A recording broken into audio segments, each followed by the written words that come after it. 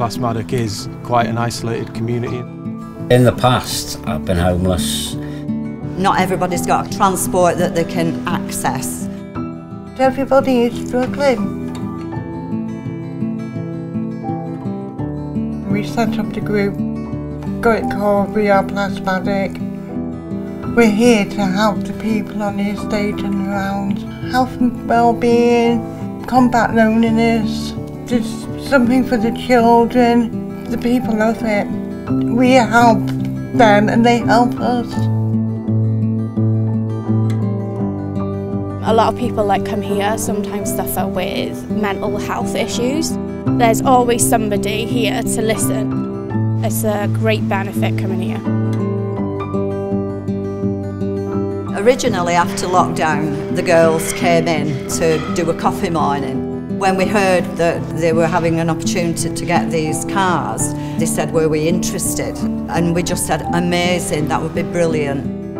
The money from the National Lottery makes it easier for us to help people, and it gives them hope. Plas Madoc is quite an isolated community in terms of transport links, so having some vehicles like this, it just opens up the world to people who may not get those experiences. It's not a taxi. It's definitely not a taxi. They know me, I know them. They'll always interact. And they're from the community. So I feel very, very safe when I'm with them. I just want to help people out and help my community out. Get paid in smiles. So I'm going to stick on. With having a disabled child, for me, buses and taxis are quite hard to get hold of, and spaces on buses as well are always busy, so then sometimes you can't get on a bus.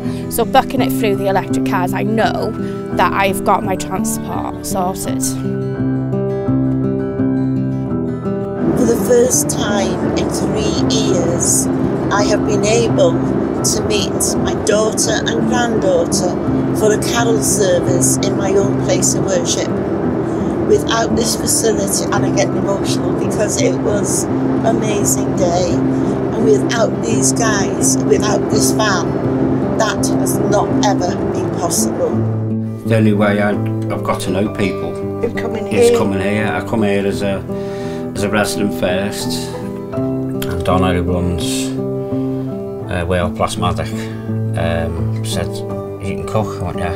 Put me through health and hygiene. Got that, and they said, well, you can cook then.